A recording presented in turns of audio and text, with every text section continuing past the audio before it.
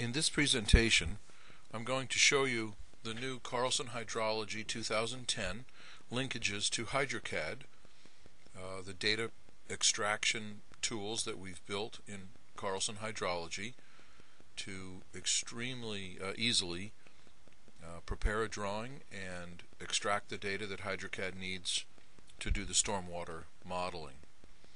So the first thing you're going to do is in Carlson Hydrology 2010 is you'll go to the HydroCAD menu and check the Define Watershed Layers and take a look at this dialog box. Now what you're going to do first, you always want to do first, is set the hydro method to HydroCAD.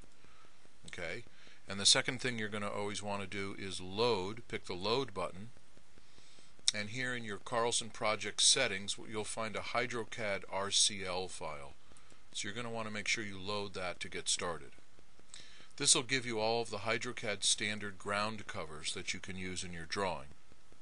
There's also layer names provided for each of these, which you can use what we put together, or if you want to change the layer name for something, just double click and you can change the layer name here.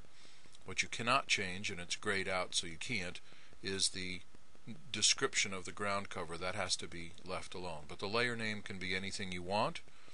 The hatch pattern can be on whatever layer, pattern, and color that you choose. So anything here is fine that you can change. This one cannot be changed. You can do that for any of these layers, or you can just leave them the way that we ship them. Actually works quite well. The next thing you'll do is take a look at the soil line work layers and labels, the watershed line work and label layers, and the flow line layers. And again, we've provided some good names here that you can certainly use.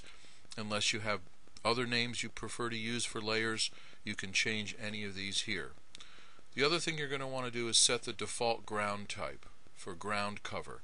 So you're going to pick set, and you're going to, from this list, which again comes directly from HydroCAD, you'll pick whatever the default ground cover would be. Maybe you want it to be quarter acre lots, 38% impervious. Whatever you want the default to be for any areas that are not covered with specific ground cover closed polylines. So you'll set that. You can also select a certain number of layers here with your control key and say, well, on my project I've got these here, and you can select which ones you're using on the particular project that you're on. And then before you leave you can say create layers, and it'll say which ones do you want to create, all of them, the selected ones or none, and do you want to create the watershed layers and the soil layers. And I would say yes to these and probably select it here, and the program will go ahead and create whatever layers are missing from your drawing for you to proceed. Okay, so this is pretty much the first place you want to go. Alright, the next thing you're going to want to do is, of course, prepare your drawing with the information that's needed to do the data extraction. For soils, you can import a shapefile. Here on the watershed menu we have the import Esri shapefile, so you can bring in your soil types that way. They need to be labeled with A, B, C, or D, capital A, B, C, or D for the hydrologic soil group naming. And I'll do a quick view here and I'll show you for soils what we've got. I'll set that current, and this is what we've developed for our site, for this particular site. You may have a ground survey that was done, a soil survey that was done, and generating a HIS map, and you can use that in here as well. You know, whatever sources you have for your soils.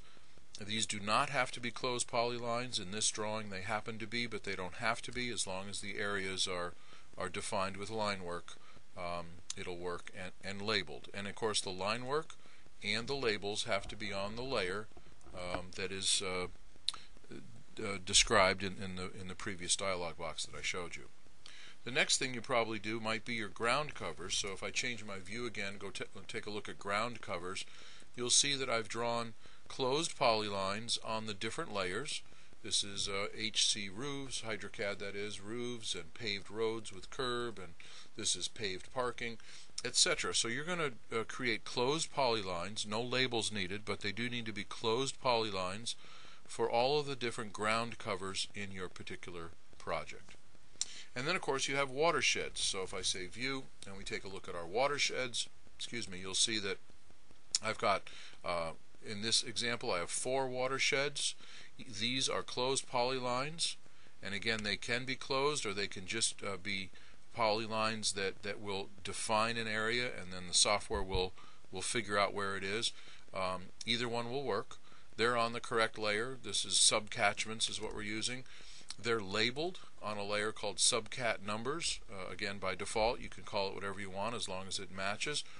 And we also have drawn in each of these subcatchments, we've drawn a longest flow path. This is on subcat flow lines in this example.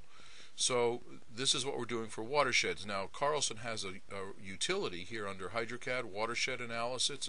It's also under the watershed menu, and we can look at a surface and help you with watershed analysis, watershed delineation, location of the longest flow paths, and so on. We have software. Our software can do that for you, and I'm not going to demonstrate that right now because I want to just keep this to a simple version for this short presentation. But however you want to get these watersheds defined and the longest flow paths drawn, and this is for the curve number lag method, where we're going to use the average slope for each watershed, each subcatchment, and the length of the longest flow path. So that's pretty much the data preparation. And if I come back here to combo, you'll see all these put together. The soils with their labels, the ground covers as closed polys, and the watersheds and their labels and the longest flow paths. From here, you're just going to go into what we call the HydroNet Explorer. Looks like this. It's going to ask you to create a new or choose an existing HYN, which is a HydroNet project file. It's a Carlson version of it. So we'll make a new one, and let's call this demo 1. We'll call it demo 1, and this file will be stored in my project HydroCAD 1. And it opens up this doc dialog, which is the HydroNet Explorer. You'll see subcatchments, ponds, reaches, and links, and they're all empty. We also have, at this time, no rainfall event. We're going to put the rainfall in over in HydroCAD. We go to this button here for tools, for settings, and we look at the settings, and we see the various things, general and subcatchment, specifically we're interested in. We need to set the surface file, and this is set from the previous time I went through this, but this will probably be blank. You're going to hit the set button and pick the surface tin that you're using for this site so that it can get the average slope, of course. I've got left this plan view location for schematics, which uses the coordinates of each label for each watershed to locate it in HydroCAD, basically. For the subcatchments, I have a default numbering that starts with 1S, which actually will not be used because they're all labeled. I'm using the curve number lag method, and I'm not processing curve numbers because that will be done over in HydroCAD. I'm also not using a rainfall. That will also be added in HydroCAD. So very simple to set this up. And really from here, the magic is in this button right here. It's a little arrow pointing up. It's the update button.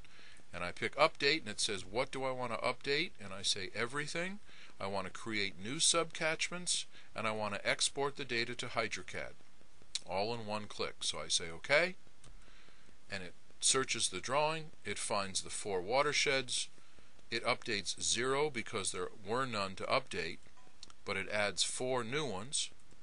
You'll see them listed here. Here's HydroCAD. There they are. You'll see that for each one of these, if I double click on it, here's 1S as the number. It has the same name. If I look at the area, the total area, I looked at the breakdown. Here's all of the sub areas, what their soil group is, what their description of ground cover, the area, and the percent. Okay, all of this has been calculated by Carlson. Here's the length of the longest flow path. Here's the average slope. Here's the location for each one of these subcatchments. Of course, if I come over to HydroCAD and I set a rainfall over here, let's just go to rainfall and we'll just dial up a couple inches as an example here, and I double click, you'll see here's the hydrograph, and of course here's the summary for that subcatchment.